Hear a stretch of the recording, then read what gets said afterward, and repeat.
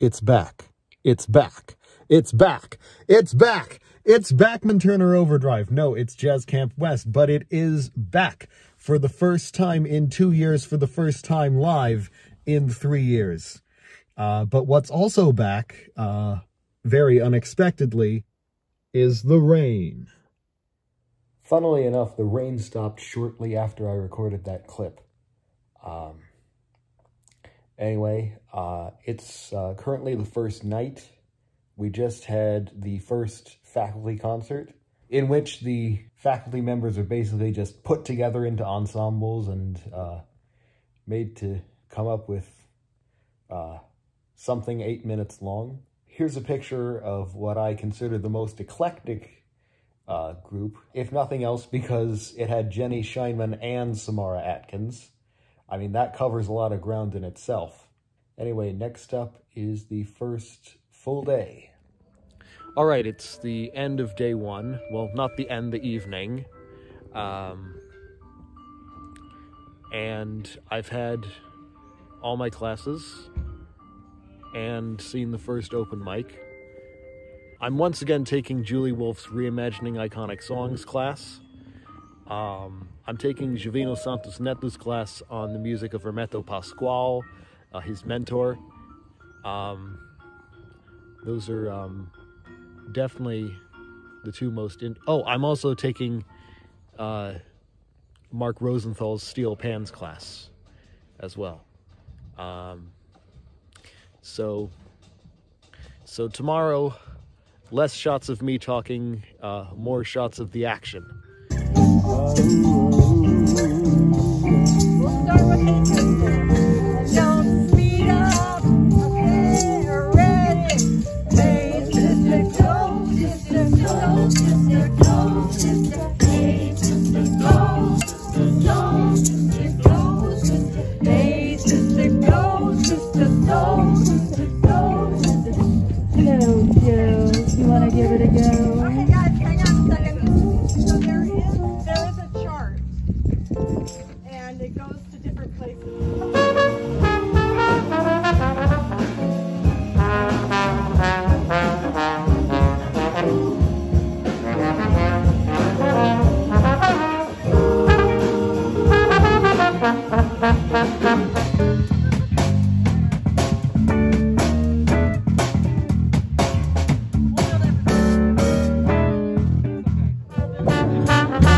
Can you put a Band-Aid on that phone?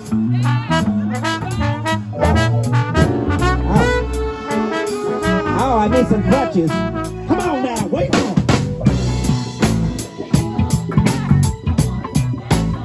That's what I need. Yeah.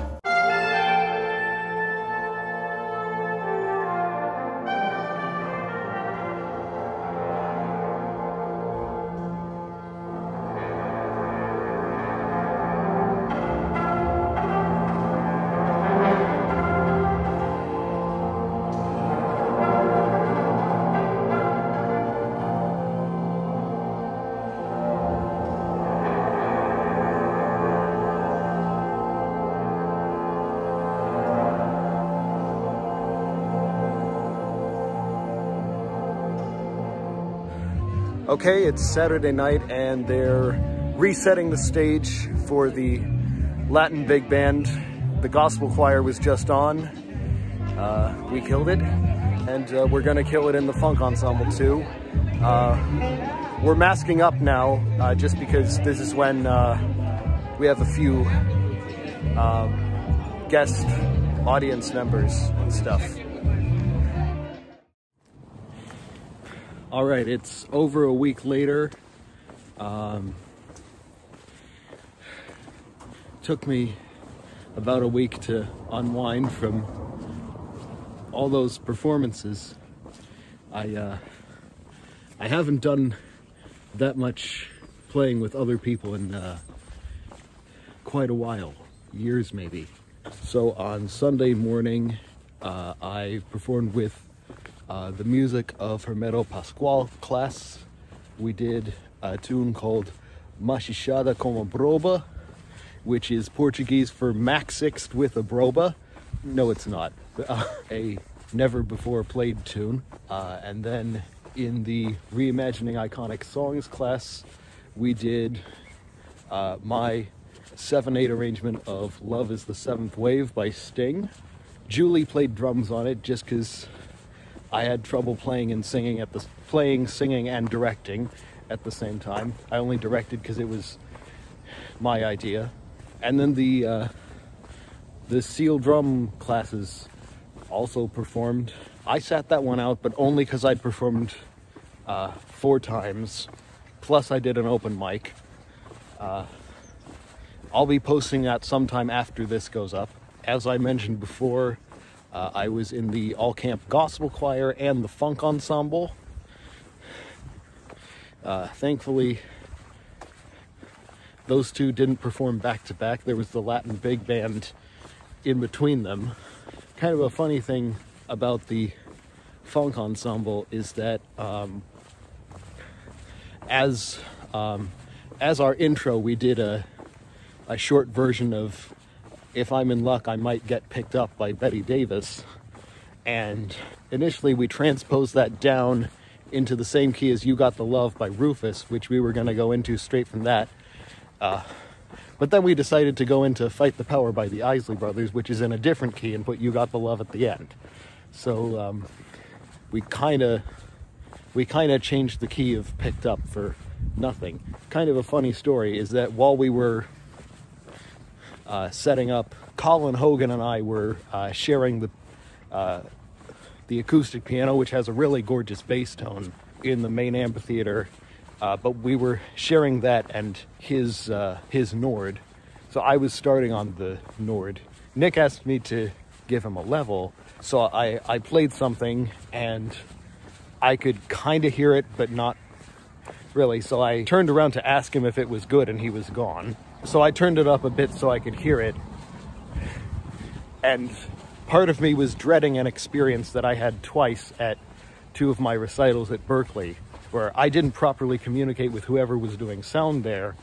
So I turned my keyboard up to the point where I could hear it, but then I ended up just completely drowning out the rest of the band from where the audience was sitting. And, you know, what the audience hears is the important part. Fortunately, that did not happen at Jazz Camp this year. I mean, why would it? We've got Nick Reeves doing sound. But I was a little worried that I turned up the keyboard to the point where it sounded just right from where I was, but it was completely blasting everyone else's ears off. And I wasn't quite sure where the monitors were, so when it came time to trade places with Colin and he complimented me, part of me was like, oh, you could hear me.